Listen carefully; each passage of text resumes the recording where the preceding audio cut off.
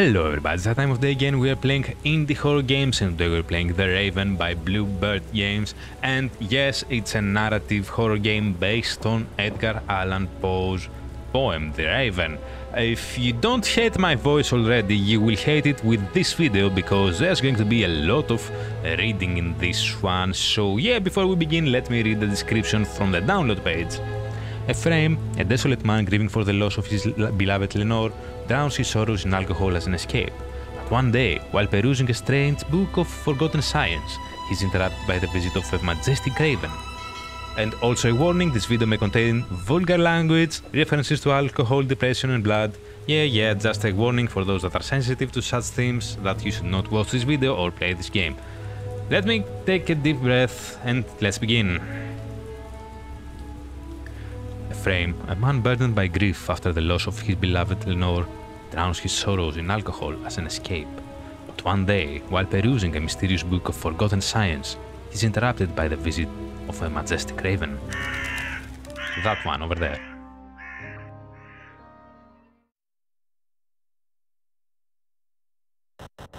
November 1854.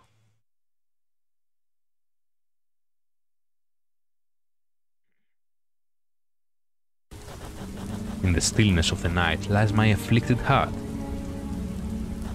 for I have lost my beloved, my sweet Lenore. In her tomb rests her motionless and cold beauty, and my soul is left alone in the deepest agony. How to move forward without her warm embrace? How to find light amidst this twilight's trace? For her smile and her love were my sole reason to be. And now her absence makes me long, fade and flee.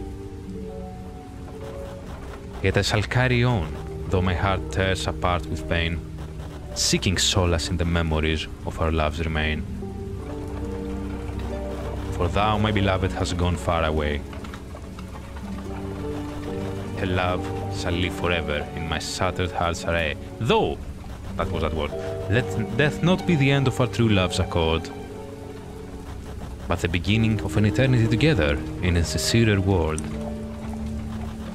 While here on earth darkness veils me with its chilling sail, your light shall keep shining in my soul like a crimson blade. And as I await the moment to be with you in eternal space, your memory shall stay alive in my heart, my divine grace.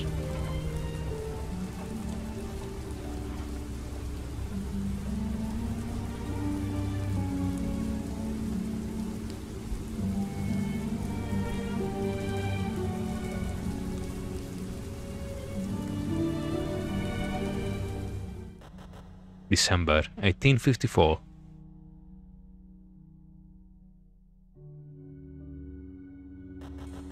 Is this real? I cannot escape this pain. Time has halted. How can I carry on? Why can't I remember everything clearly? Why do I only have these blurry and fragmented images? And pixely too. Where are you, my love? Come back, I beseech. How can I move forward without you? How can I find purpose in this life after losing you? Lenore! Dude, you can't handle your alcohol, eh? I can't either, so I don't drink.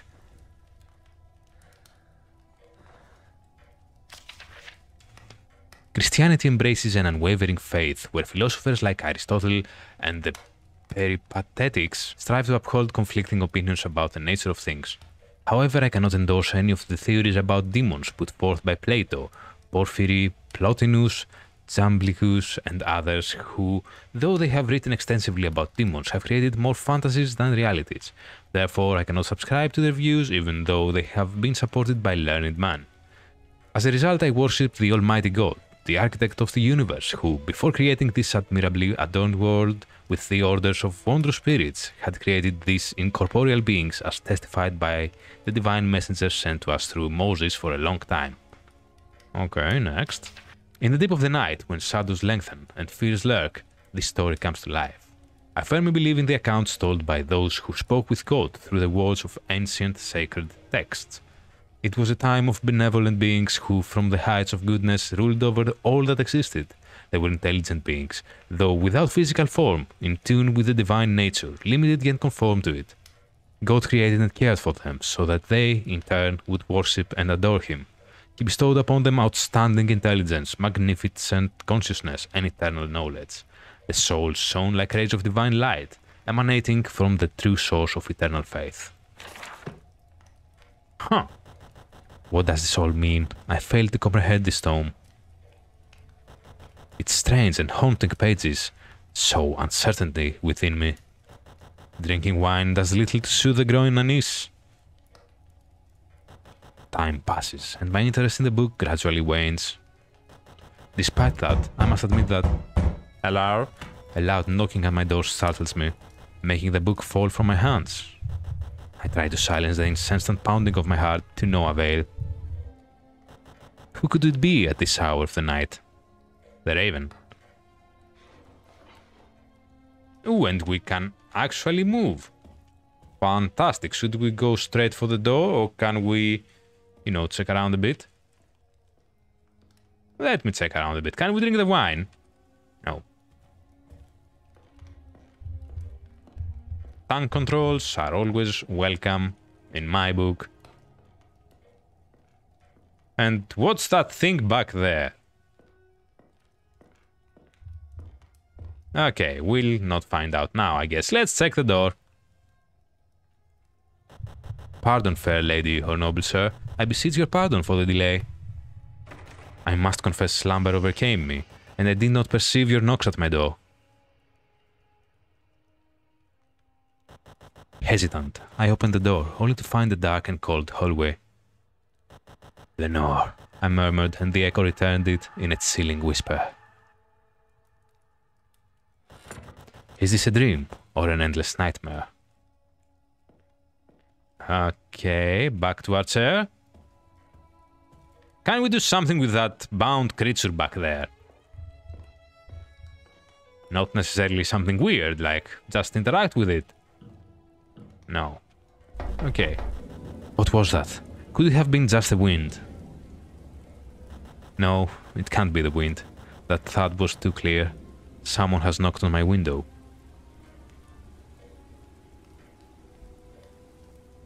Okay, let's check the window. I contemplated the unfathomable blackness for a long while. The wind howled fiercely, and I could also perceive the first drops of rain falling. Only the wind and nothing more, I thought, still doubtful of my own sanity. With reluctance, I closed the window and decided to return to my chair. Fantastic, now we know where to go. I'm still uncomfortable with that thing back there, but the chair will... Shit! Fuck you, Raven!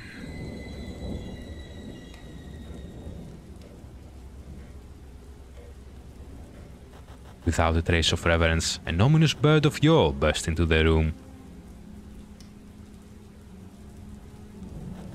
It perched upon the bust of Pallas, motionless like a statue. I regained composure, and my role as a host approached the horrid raven. Bad idea. Even with your crest maimed and severed, art thou not a coward? O raven of horrifying aspect, that wanders from night's Plutonian shore, tell me, what is thy lordly name from night's Plutonian shore? What? Quoth the raven, nevermore. See, nevermore. I was perplexed by the unheard-of eloquence of this ominous bird of yore. However, its vague and irrelevant response left me somewhat indifferent. Has any living being had the privilege to witness such an act? Bird or beast perched upon the sculpted bust of Pallas with such disquieting name. Nevermore.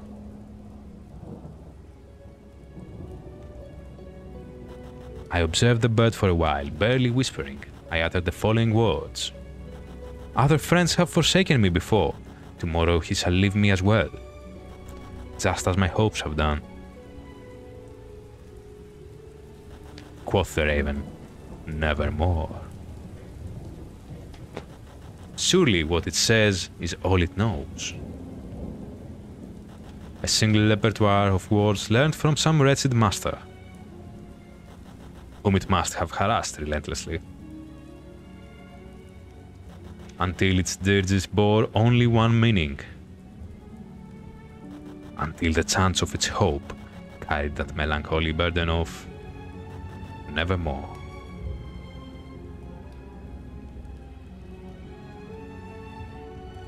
However, the presence of this ebony bird drew a smile upon my face. Barely. Did God grant me this moment to forget, even if briefly, the absence of my beloved? Whatever the reason may be, I must displace my chair for a better view of the raven. So I'm controlling the game again? No? Yes? No? Yes, I am. I'm still freaked out by that thing back there. Perched upon the bust of Pallas, the bird whose eyes seemed like burning embers peered into the depths of my soul. Weaving one fantasy after another, I found myself sketching the raven on the pages of my diary.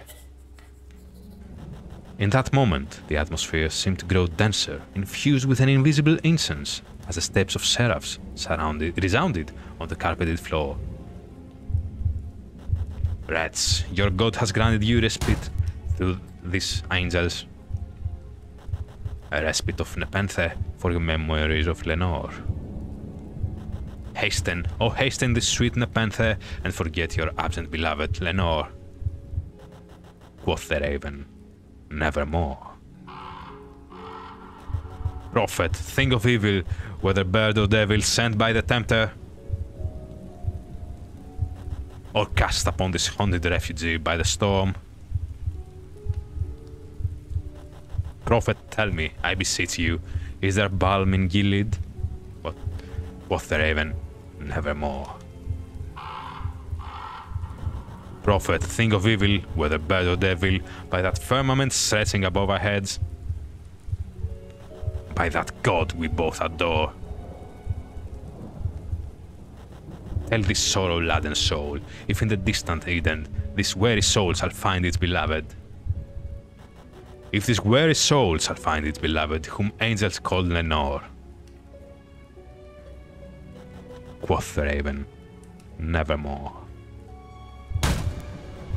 Be that word or our sign of parting, bird or fiend. Fly back into the tempest, to the night's Plutonian shore. Leave no black plum, as a token of your lies your spirit has spoken. Leave my loneliness unbroken, quit the bust above my door.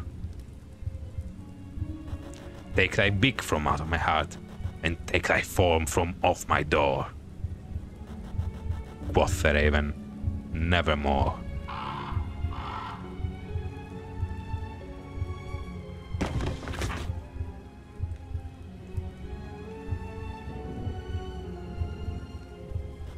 The raven, never fleeting, still is sitting. Still is sitting on the pallid bust of Pallas. On the doorframe of my room. Its eyes have the appearance of a meditating demon. Its shadow stretches across the carpeted floor and my soul. Deep within that shadow remains imprisoned, unable to break free. Nevermore.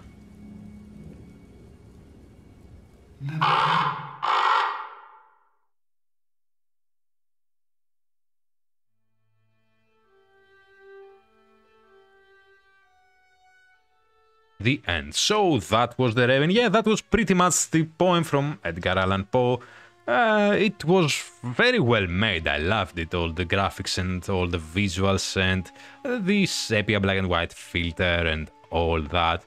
A bit bad acting on my part, but You know, I was trying to catch up to some words and all that. Still, I hope this was pleasing to your ears and your eyes as a visual experience and an audible experience. I actually hope I can get the chance to play more such games, because even though, yes, it messes up my throat and my acting skills are bad, I actually loved this one, so yeah, looking forward to more. But all in all, as a game, was it worth it? Yes, it was a fantastic 15-minute game, based on a poem most people already know, and very well delivered. Everybody, go to the link down in the description below, download this game, try it out for yourselves, help indie developers get the games out there. I will see you all in the next one. Until then, stay safe and have fun.